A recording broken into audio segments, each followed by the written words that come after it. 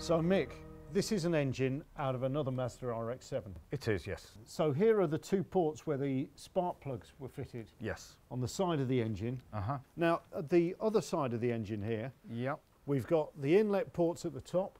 Yep. And then the exhaust at the bottom. Yep. So the fuel and air mixture is sucked in this side, gets pulled in, Rotates round, yeah. rotates round, and then as the rotor's going round, it then pushes out the spent gases out of the bottom here. Through the exhaust ports, yeah. So that's really simple. Yeah, and it's a constant cycle because you're running on the three flanks, so it's constantly rotating all around.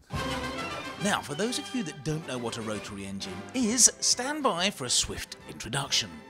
Whereas a normal combustion engine has pistons that go up and down, turning a crankshaft, and has a series of valves that open and close to let petrol in and exhaust out, a rotary engine has none of that. It just has a triangular rotor that spins around in an elliptical chamber, and as it goes round, it sucks in fuel, compresses it, ignites it, and then pushes the exhaust gas out, all in one go. Got that? Well, let's hope Fuzz has. So, with no valves, that means that you've already reduced the number of moving parts in this engine by quite a lot. Yeah, there's only three moving parts that create the combustion. You've got the eccentric shaft and one rotor, two rotor. Right, so those are the only three bits that move. So the eccentric shaft is the bit that goes all the way through the middle and takes the drive out to the gearbox. Yep. Can we take a look inside? Yeah, sure. All right. That's it. Okay. Maybe a little. There we go.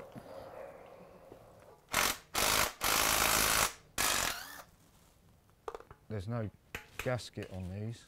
Right, so they just use like a... It's just a silicon. Silicon sealant. Yeah. So you kind of slice your way around. Gonna have to, yeah. Yeah. So I'll just lift that there now. Okay. Whoop. There you go, just mind the oil pickup. There we are. So, bingo. There's the sump. Okay, so we need to flip it back over now and we'll take the front timing cover up. Okay, so the front timing cover is here. First of all, we need to take out the timing pulley. Okay. The front pulley carrier. And literally, as we pull this out here, you'll see a thermal pellet. That basically controls the oil injection that goes through the eccentric shaft. Right, okay. So it's a thermal pellet, opens and closes, and it dictates the oil that's going through the shaft. So just like any engine, the number one part really is the oil. Yes. Yeah. You can never have too much because bear in mind the oil is cooling as well as lubricating. Oh, okay. This is the timing cover. Yeah. And it runs the small bearings and also it houses the oil pump. Right, I've got you. I literally don't know exactly what I'm going to see underneath here. So this is great. There we go. There we go. Okay, so, right, there's still not a lot under there. This is the drive for the oil metering pump. Right, okay. Which comes in here. Right. And then runs on this gear here. Okay. This chain here goes to the oil pump. Right. And that again is driven from the eccentric shaft. Okay. So the shaft, this is the top of the shaft. Yeah. All this will pull apart now. As I say, that chain is literally just driving from the oil pump. Yeah. So this is the oil pump for the engine itself? For the engine, yes. And the oil metering pump, what does that do? That's putting the injection through to the small oil injections that are going into the housings. Right, oh, okay. So you've got a misting in there, so it's like a little stepper motor that's kicking the oil injection in and out. So it needs oil inside the chambers as well to lubricate? Is that to lubricate the tips? It's a slight lubrication, yes. Oh, okay, got you. Right, what's next? Okay, we'll just pull off this gear. Okay. Put to one side. That's it. There we go. Okay. Okay. We'll so there are no timing issues between those two? No, no timing issues. As I say, it's all done on a keyway. Yeah. Just pull that back out there. Just tease it up. Okay. Is that it? That's it. Okay. So we're done on this side. Yeah. So that's our oil pump. That's it. So there it goes, squeezing. So it's almost a little bit like a rotary. It's basically, it's trying to compress it. Yeah. Compress the So through the channels. Yeah, so it's a squeezer. That's right. Yeah, cool. Okay. We've taken all the front parts that we need to take off, so we need to flip the engine over now. Okay. Now we need to crack off the torsion bolts. Right, okay. Yeah. Ease it down slowly. Once you crack these bolts off, yeah, you've got to rebuild the engine. Okay. Because you're disturbing everything. Right, so this is the point of no return. It is. And are there gaskets between each section? Yeah, you have a water gasket which sits in the end plate, as we call them. Yeah. And that basically you have an inner water seal, yeah, and an outer water seal. Okay.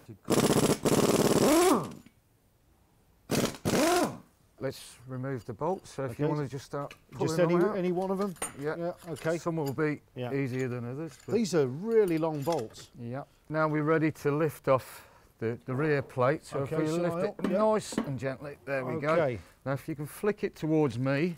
Gotcha. We were saying about the water seals. You've got the centre seal, the orange seal. Right, okay. That's the inner seal. Yeah. And then the black one which has come away, which sits in this other in this other there. groove around the outside there. Yeah. So those, once they compress, they keep all the coolant in. That's your water seal there. And keep it away from here. On this face. Is essentially all this in here. That's the combustion chambers. Combustion chambers. Where you've got this phasing gear, as we call it. Yeah. The rotor rotates on the phasing gear. And so this is stationary? That's stationary. There's two names. It's stationary gear or phasing gear, as we call it. Okay. And as you can see, there's a bearing inside the phasing gear, which the shaft runs on. Okay. And you can see clearly by the markings. Yeah. So that's just a plain bearing there. Plain bearing. Yeah. Gotcha. Yeah. Okay. Right. So we'll take that off. Okay. And that's the first plate. Right. Right, this is cool stuff. And here, this is my first ever rotor. So these here are the tips, I take it? Yeah. Basically, you've got what you call a sealing grid, which acts the same as a piston ring would act on a conventional engine. Okay. So this small circle here, that's what we call a corner pin. Okay. That moves up and down? That moves up and down on the spring. There's a spring slightly underneath it. Right, okay. Same on the side seal. Yeah. And again, you've got slight movement there. You just want a little bit of play. Okay. But again, as you see, that pushes up and down. Yeah, yeah. And then to the side here, which you can just sit down, the important part is the apex tip seal, which in effect is the piston ring. Is that the thing that's just flicked out? That's the thing that's just pinged out. Don't worry about that. They're one use only. We never use them again. Cool.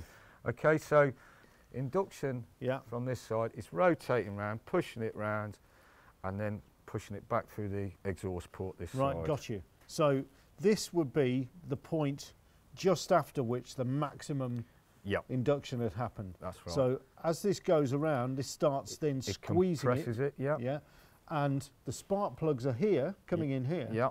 So it gets squeezed to a maximum at that point, at which point the spark plug ignites the compressed That's where gas, you get the magic boom. And boom, at this point here, that's just happened, and this rotor pushes it through the exhaust port. Yeah, it's just about to open that exhaust port. Yeah. And then this tip will come round and squeeze all that exhaust gas out of the exhaust port, and it will start all over again. Exactly. It's repeating and repeating and repeating. Okay. And this shape here, what's that called again? The triocaloid movement. Triocaloid movement. Yeah. So that is the shape that this triangular rotor describes as it goes around its phase. Figure of 8 in layman's terms. Yeah, okay, okay. Triocaloid, figure of 8. Yeah, it is.